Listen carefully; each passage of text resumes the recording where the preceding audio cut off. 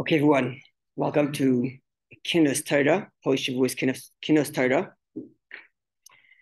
So just two words on Kinus Torah. The first is the Chabad custom, as you're seeing here, is the Kinus Torah, the post-Shavuos Kinus Torah. In many communities, the custom is learning the night of Shavuos. And in Chabad, the custom is not to learn the night of Shavuos, but actually to read the Tikkun.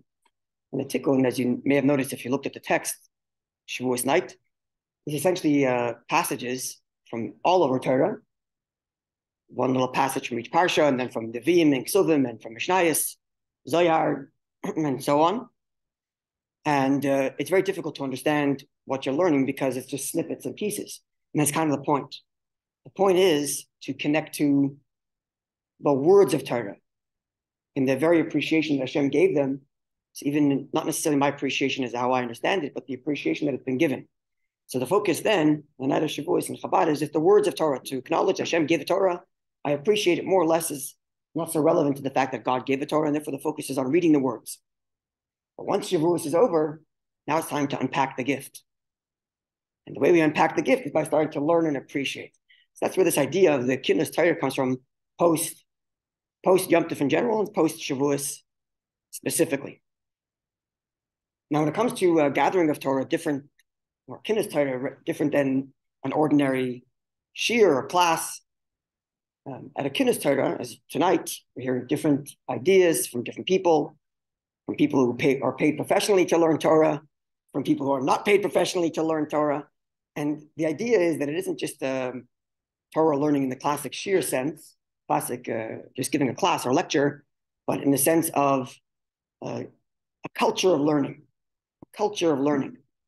in which everybody's engaged on a more academic, less academic level, but everybody's engaged, whether this is their job or not their job, but everybody's involved in learning because it's a learning culture. I was having this conversation with someone today, and people talk about Jewish culture and the importance of preserving Jewish culture. Here in Montreal, Baruch Hashem, where we have an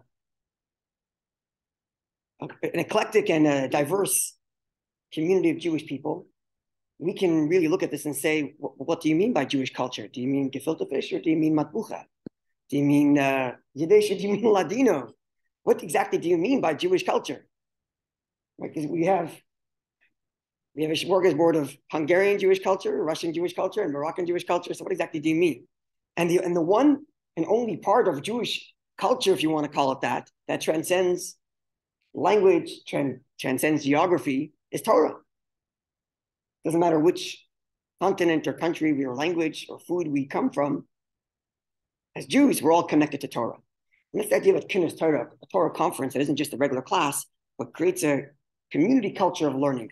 And post Shavuos is the most opportune time to do that.